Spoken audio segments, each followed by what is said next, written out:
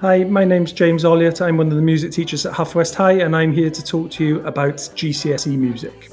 Music not only develops your creative skills, it also develops your academic skills and transferable skills such as teamwork, independent work that are really desirable to future employers and help you with things like interviews and presentations.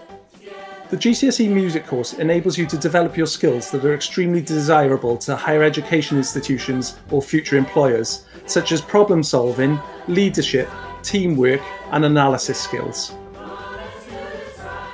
During the course, you will be given the opportunity to improve your performing, composing and appraising skills. In the performing element, you will be able to have specialist instrumental or vocal tuition, and you'll also improve your composing skills by using software such as Sibelius and Cubase, as well as listening to a diverse range of music. For the performing element of the course, you'll be asked to perform two pieces, one as a soloist and one as a member of an ensemble or group. You can perform on a diverse range of instruments, such as ukulele, guitar, or orchestral instruments, or sing. You'll be prepared for these performances by members of our peripatetic team. Once you've performed, you'll also submit a written programme note on one of the pieces of music that you have performed. The composing element is where you get to be really creative and you get to compose your own music.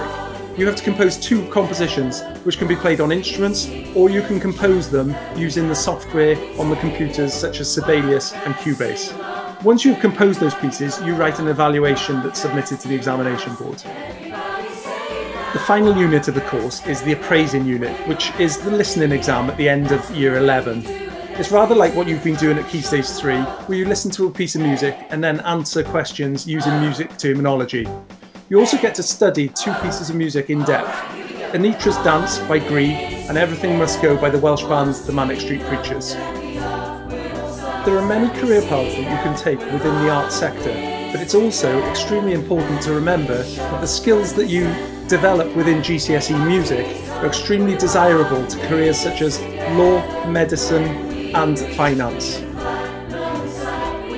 We're really proud of past GCSE students who have gone on to forge careers in the performing arts. Many of them have gone on and been extremely successful. We have music producers, we have a Disneyland princess, we have someone that's in the Guards band and also someone that's starring in the West End at present. Studying GCSE music is a fantastic way to develop your creative and academic skills at the same time and have some fun whilst you're studying on the course.